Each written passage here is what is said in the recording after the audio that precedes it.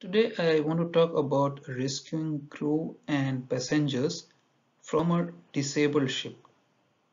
In this video, I'll be talking about the factors to be considered in such a rescue, the initial approach, the actions by the rescue vessel and the rescue boat, and some of the other methods used in such an operation.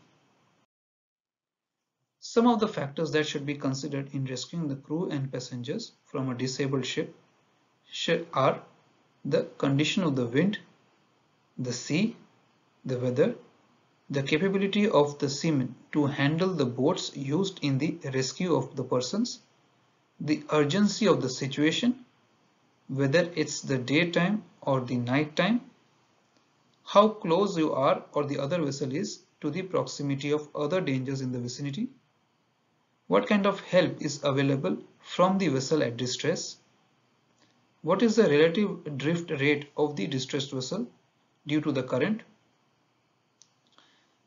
in the sea conditions, vessel's own safety, maneuverability of own vessel, the visibility, the number and condition of survivors, whether the ship at distress is on fire or sinking, what kind of special equipment is available for the rescue to take place, and finally the seawater temperature.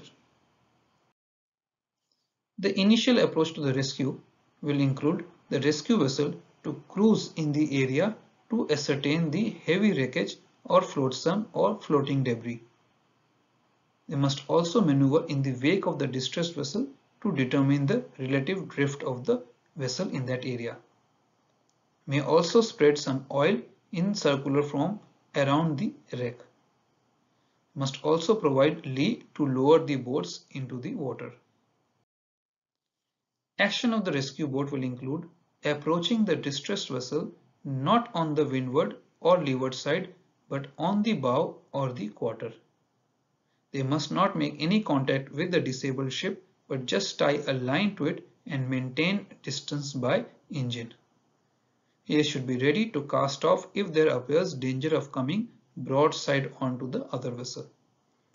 Survivors should jump into the water and then board the boat. Alternatively, a buoy with a line could be sent back and forth with survivors in the water. Rescue ship should maintain stations to the leeward of the distressed vessel so that the rescue boat can easily come back to it. Some of the other methods that can be used to rescue the crew and passengers from the distressed vessel will include towing a life raft across the bows of the disabled ship till the line touches it. Survivors can then board the raft and be pulled back to the rescue ship. Initially, the line throwing apparatus or LTA may be used to establish contact, and then a life raft is sent back and forth to bring the survivors. You may also drift broadside into the forward and aft line of the ship and rescue the survivors by rigging an endless whip.